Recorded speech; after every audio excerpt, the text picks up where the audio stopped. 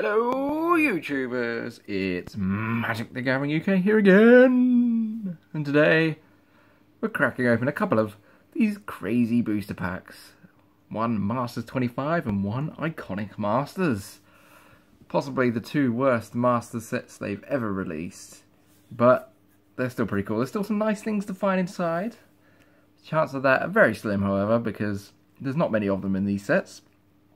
But you do get a foil in every pack, which is always nice.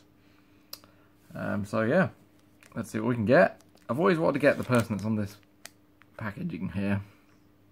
Can't remember the name now, unfortunately. Grand Cenobite. There's a name in front of that. Elish Norn, there we go.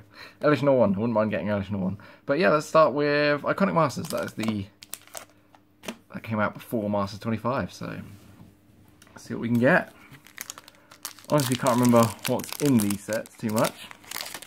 There is Ether Vial, I believe, at Rare.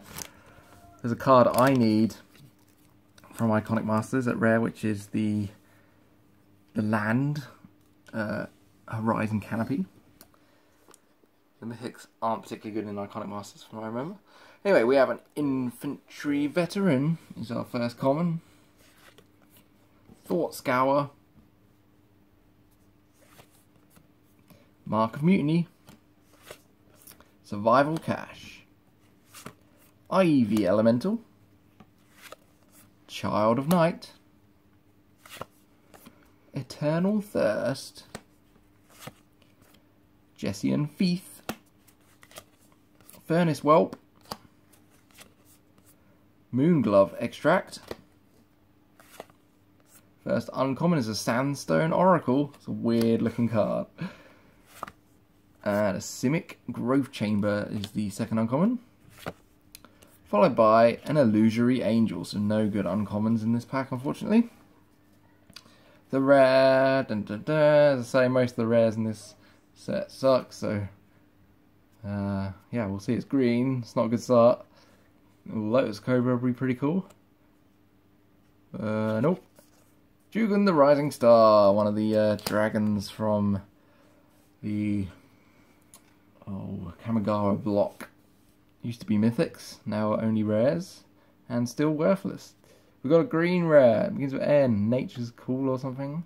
Nature's Claim, Nantuko Husk, Nantuko Shaman, so completely garbage pack. Literally about 2p's worth of cards in there, so that was good.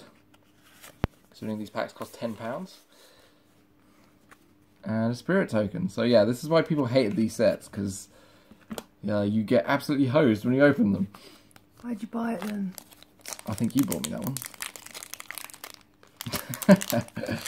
I bought a couple of these Masters ones because they were cheaper at GP, and I needed one for my collection anyway. Let's see if we can get a bit luckier with Master 25. We have a Ruthless Ripper. Chartooth Cougar. Act of Heroism. Ambassador Oak. Phantasmal Bear. Murder. Uncaged Fury. Hey! Totally lost. Hey. There he is. Lady Hand's favourite. He's so scared.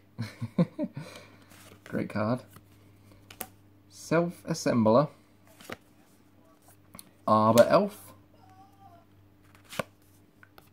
Curiosity is the first uncommon, I think. It's hard to tell with the symbol on this set, but Street Wraith. That's a good uncommon, I think.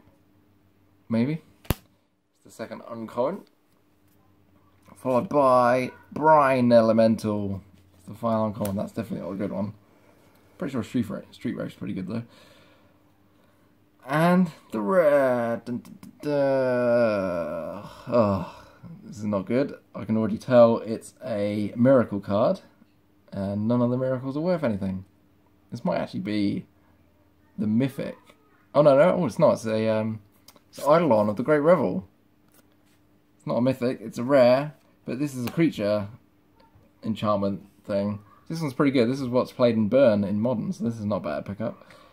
It's the one that deals damage when you cast spells. Apologies if you can hear kids in the background. Our neighbours are very annoying.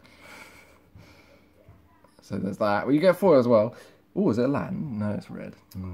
Excited then. It's red. It's not good. Pyroclasm. It's an uncommon, but it's pretty garbage. Oh, I never get lucky with these packs, ever. And a soldier token. Woo. So there we go. We got something fairly decent, I guess, in Eidolon of the Great Rebel. I don't think it's worth too much, but it is a good card, so not too shabby. And unfortunately, the dragon from the other pack is not good. Jugan, the Rising Star. There's a whole cycle of these. There's 5 different ones, and I don't think this is one of the better ones. I think the black one's probably the best one, if I'm not mistaken. And it's about £1 probably. So we didn't do very well, considering these packs retail at £10 a pop. You can get them cheaper than that, of course, but that's what they retail at. And this is definitely the best hit of the day. Eidolon of the Great Revel. And even that isn't worth anything, relatively speaking. Maybe a couple of quid. So there we go, hope you enjoyed this video. Hit that thumbs up button if you did. Subscribe to the channel for more Magic the Gathering goodness. As always, me and the Lady Hands will see you again very soon. Bye-bye!